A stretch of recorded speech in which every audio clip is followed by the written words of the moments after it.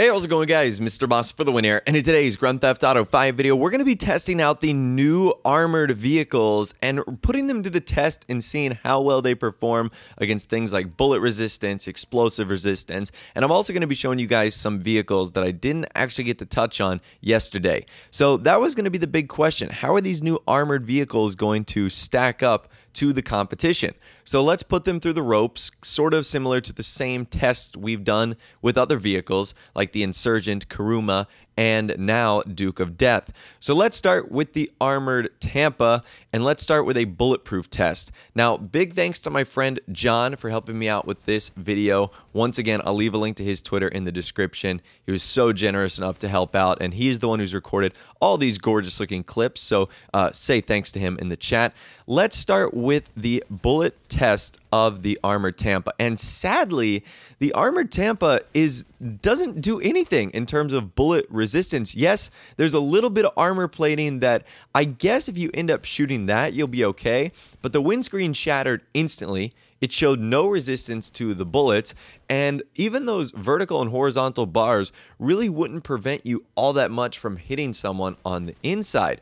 So overall, not that impressed with the armored Tampa. From what I've seen so far, all of this just looks to be for looks, and this seems to be even proved more if we test this with a sticky bomb and an RPG to the armored Tampa, as it blows up with one sticky bomb, and it also blows up with one RPG. Are you kidding me? Armored Tampa, this thing isn't armored at all. The best thing this is going to be used for is its minigun on the top. But even then, if all it takes is one sticky bomb or one RPG or a couple shots to actually go through the windshield, you're a dead man. So that's a little bit of buyer beware right there, that the armored Tampa isn't as armored as you look, even though it looks pretty menacing and fierce. So now let's move on to the armored half track, the Bravado Dune Loader. I know this one is going to be pretty exciting. Let's move on to the bulletproof window test. It did show some resistance. Now, I don't know how to scientifically test how well it held up, but there was some resistance in the windows, something very similar to the executives and other criminal style vehicles. But at the same rate, you're also getting like that Kuruma style armor. So the slit in which you can shoot in is very small. So the protection you're going to get is massive. Even if you can eventually break the windows, their shots got to be pretty good in order to take you out. Let's test it with a sticky bomb and actually see how many it takes here. And I was very impressed, as it took 5 sticky bombs to actually take out this vehicle. So that means sticky bomb number 1, 2, 3, and 4 will unaffect the vehicle. It won't blow it up. And then the 5th one actually will. That is a ton of damage protection for this vehicle. So that right there is incredibly awesome. Now, I like this for a couple reasons. Number 1, because this vehicle is really, really slow. So you could easily get bombarded with sticky bombs and you would be dead instantly. But also number 2, it gives your guy time in the back to figure out what the threat is, and thus you'd be able to eliminate them. So I really do like the fact that it can take a large number of explosive rounds via the sticky bombs. And then we move on to the RPGs, and we see the exact same thing, that 4 RPGs isn't enough to destroy this vehicle. And then when you end up shooting the 5th at it, the 5th one finally blows it up. So that is really cool right there. So whether it's RPGs or sticky bombs, it's going to work the exact same way. And your half-track Dune Loader is pretty explosive resistant. Puts it right about on par with something like the Insurgent, which in my opinion is pretty cool. Now, let's move on to our friend, the Dune FAV. The Dune FAV doesn't have any, obviously, bullet resistance. In fact, it doesn't have a lot of damage resistance, as it blows up nearly instantly as we're reporting this test right here. But the windows, they're non-existent. There's no bulletproof resistance on this at all. You're a sitting duck if you get shot in this Dune. Let's just say that. So have your snacks and your body armor ready. And because of that, there was no need to test the explosives or the RPGs. They both blew up in one sticky bomb. So the Dune has no bullet resistance, not even really armored. It's just a makeshift one with a, super crazy minigun or mounted machine gun on the passenger side. Now let's move on to the APC tank, and I was a little disappointed in the APC tank in terms of its bullet window resistance. So it got put out pretty instantly. Now,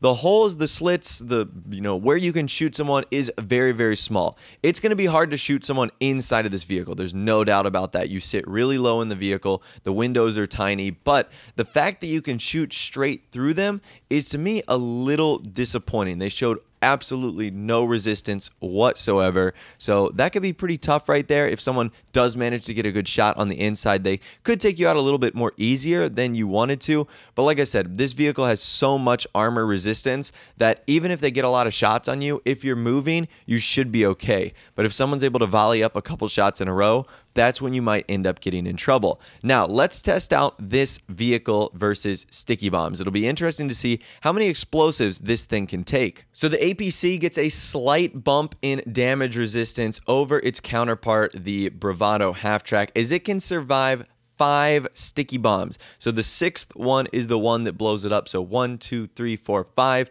can land on you. Nothing is going to happen, but when that 6th one lands on you, that's when you're going to be in trouble and when it explodes. And I think that puts it more closer on the level of the Insurgent. I can't remember what the Insurgent is, but I think it's the same one where it can take 5 explosives and then the 6th one gets it. However, we have a different result for the RPGs, which I actually thought was pretty interesting. So it was 6 sticky bombs, but it actually turns out that it is 8 RPGs in order for the APC to explode. So you can see John started with 20 here, and he has to fire until he has 12 remaining in order to blow up the APC. So that means it can survive 7 RPG volleys, and then on the 8th one, that's when it's going to get blown up. So pretty cool. If you want to tackle an APC, do not do it with RPGs, as it's going to survive a lot longer. You're going to want to use something like sticky bombs, or maybe even something else that'll probably try and take it out a little bit quicker, because just doing that, you're not going to have a chance in heck of taking out this vehicle before it ultimately finds you. All right, so that right there is your bullet and armor testing of some of the new weaponized vehicles. Let's take a look at some of the ones we weren't able to get to yesterday. The first of which is the anti-air trailer with the 20mm guns. So this one is pretty cool. I wanted to show you guys what this looks like in action, and this thing is menacing. It can take out a bunch of people, and it actually has pretty good protection on the front. Now, you're incredibly exposed on the rear, so that's the strategy for eliminating a vehicle like this. You got to get behind them, kind of get the element of surprise, because that's where that guy has like no body armor, armor plating, or anything like that.